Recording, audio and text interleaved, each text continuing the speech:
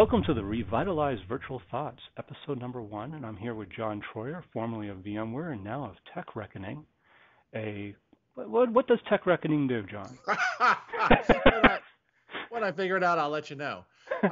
We're an independent IT community. Right now it's instantiated as a mailing list, and we're about to have our first event in July of this year here in foggy Half Moon Bay.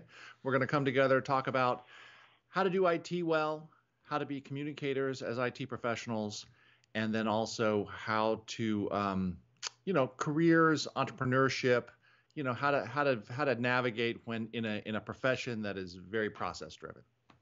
Well, it's also not just process driven; it's very just driven by technology as well. I mean, you have people that are just, hey, I'm really good at this technology, and they have to be able to move as it goes around wherever it's going. You always have to try to go where the puck is going, right? Because we all have long careers, right? We have decades ahead of us. And I really think that today technologists have almost more power than ever, right? Because the technology is changing so fast. We have access to the internet and social media, open source, everything as a service. So the days where you just kind of waited for the golf game to finish to figure out which ERP system you were going to get, that's over, right? We've got to drive. The technologists have to drive what's going, or else we're not adding value. Absolutely. So today we want to talk about containers. There's so many different containers out there. I mean, we're talking about Docker as a container technology. They have Docker for Windows. They have some other Windows container technologies. Almost application virtualization can be considered a container technology. Sure. Virtual machines are container technology. And you got Ravello, which is containers with inside containers with inside containers. You got Docker, which could be, I mean, you think about that, that's going to be inside of a cloud, that's going to be a container within another container, and then you have the old cheroot jails that have been around since the 1970s. LXC, things like that? Yeah, LXC, which is nothing more than Docker, really. Basically. But cheroot jails, 1970s, they came out as a security concept. But they're not used that way anymore. It's more for other things. What's your take? Sure. We've seen a rapid uptake in the use of containers. I mean, we used to talk about them back in the day when I first started VMware in 2005.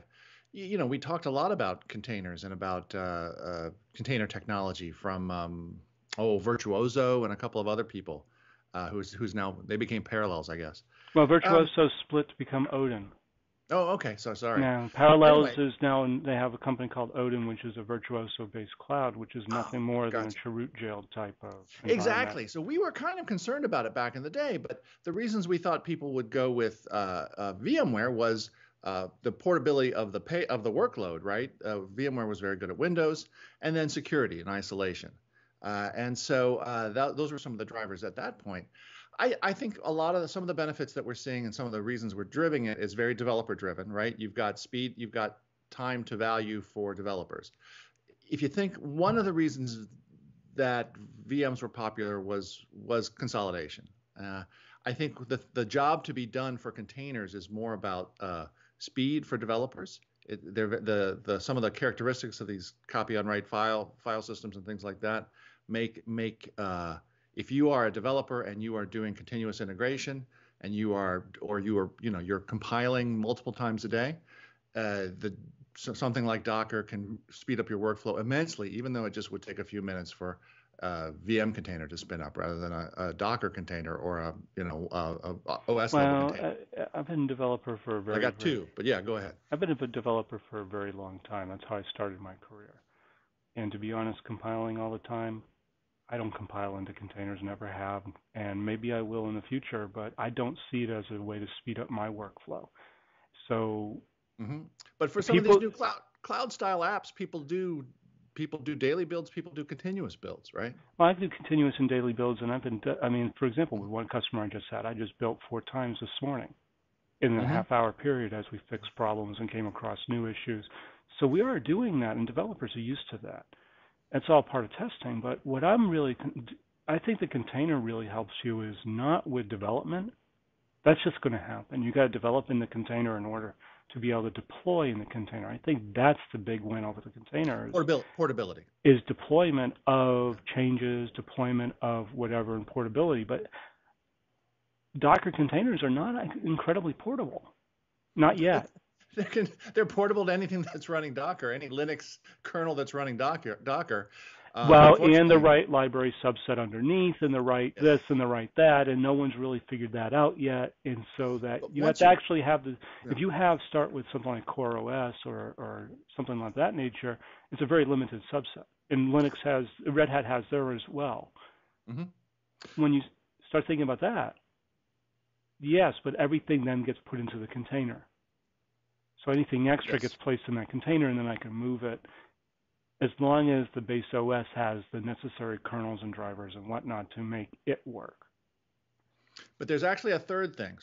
But it does make it really easy to compile something on my laptop and then shoot it off into any sort of cloud or for the production. Finally, dev is the same as production because you have this abstraction layer. We thought we had it with Absolutely. VMs, and now this is another layer of even more uniform abstraction. But there is a third thing, Edward, that I think you'll like, which is that what I see people doing with these containers is treating them more like um, closed boxes. They see them as immutable because you can do. I see them people using them for config management, and just because of the way that the tool set works, you are less inclined to go SSH into them and screw with stuff.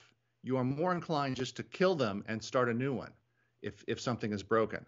And so I've seen people compare that with tools like Chef and Puppet, and they say you can do exactly the same things, but when I have a long-lived VM with something like Chef, Puppet, Ansible, whatever, I have a tendency to it has a tendency to drift over time, that workload.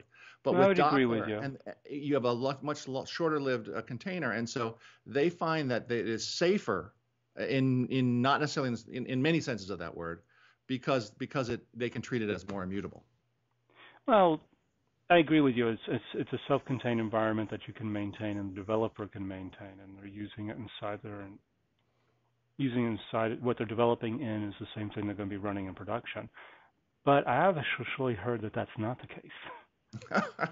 I think developers are developing in Docker containers, yet people are trying to push them out to standard environments without Docker.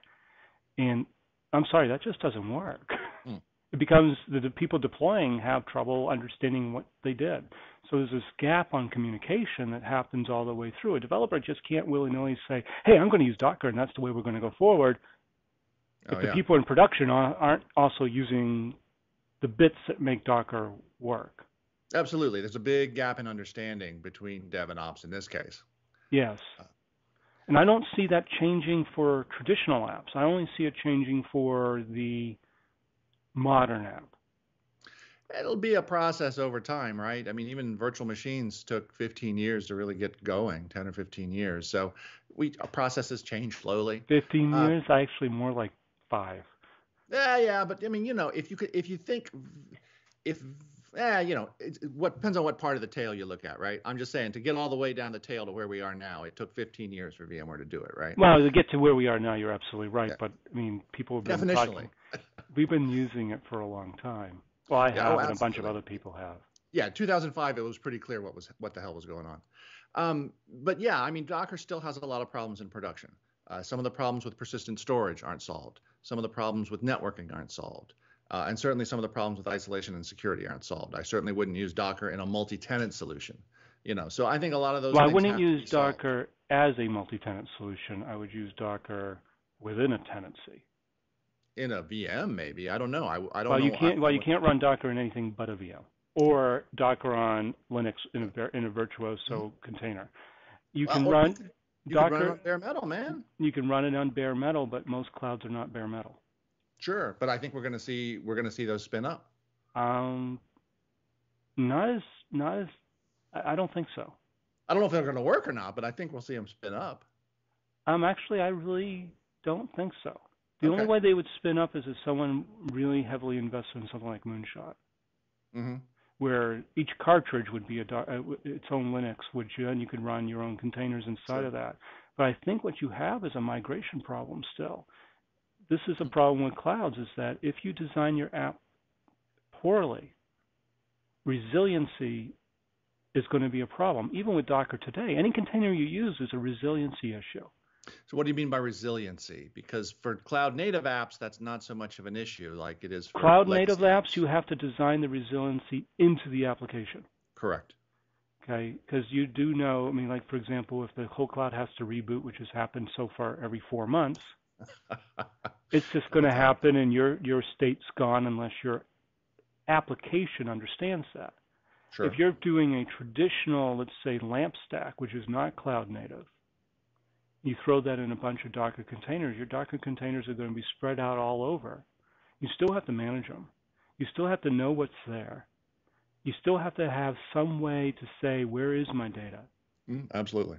You need to still have some way to say, okay, that doesn't belong over there anymore, and now I need to put it over there. Or I'm migrating from Amazon to Azure, or Azure to vCloud Air, or from vCloud Air to SoftLayer, or I'm using all four of those to do my app. And it may be a traditional app that has this really whiz-bang front end. So the back end is more traditional, and the front end is more Docker-like. But you still have to plan for all this. So resiliency, Docker doesn't have resiliency. Sure. The app running inside of Docker has resiliency, or has to. Yes. And I see that as a really big issue right now because most people don't design resilient distributed systems Right. really well. And Sure. Docker doesn't help with that right now. You mean there's all sorts of add-ons like Flocker and Socket Plane and all that, but you now have data protection issues that have never been thought of before. Well, you just back up the container?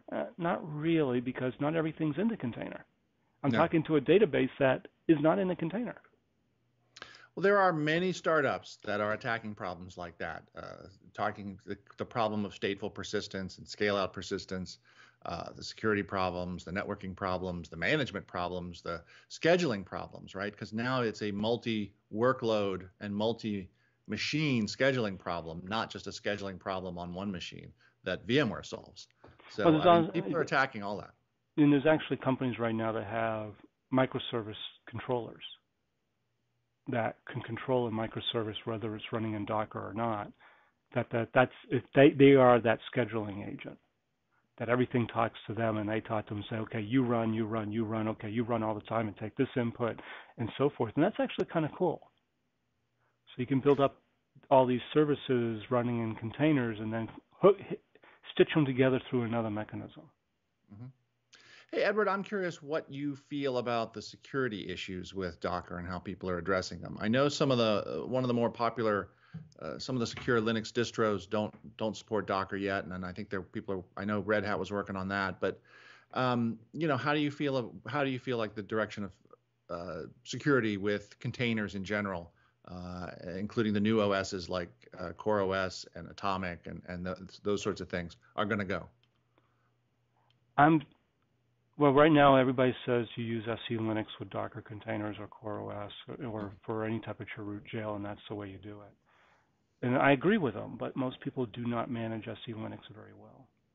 So they effectively ignore all the little bits that you can do and put it in permissive mode or just turn it off entirely because it's a mandatory access system that can literally keep you from doing work if you control it incorrectly. It could even keep the root user from actually being able to log in to fix a problem. So there's all these things that most people just don't know how to run. I think that needs some serious love in the community. They need a manager that crosses boundaries and manages the entire scope of the container. That was courtesy of our cat. You're welcome. Doesn't he have his own Twitter handle now? Troyer's cat is indeed a Twitter handle that actually I don't even know who runs it, but it's just coming to visit, maybe to go back now gone to tweet. No, so we've got it's going to be interesting. I mean, you see a lot of more concern about east-west traffic in the data center and how we are securing that and application level firewalls and that sort of thing. So now that we're going to have containers, that short-lived containers coming in and out that all have to be in the correct, protected by the correct application firewall, that could be interesting as well. Well, if you use SE Linux properly, you don't even need an application firewall. I mean, it not controls. Not even in a multi-component system? you're not even in a multi-component system because the east-west traffic is governed quite well by SE Linux and what ports are open to what containers and so forth. Okay. There's multiple ways to do microsegmentation. You don't necessarily need something built into the virtual switch.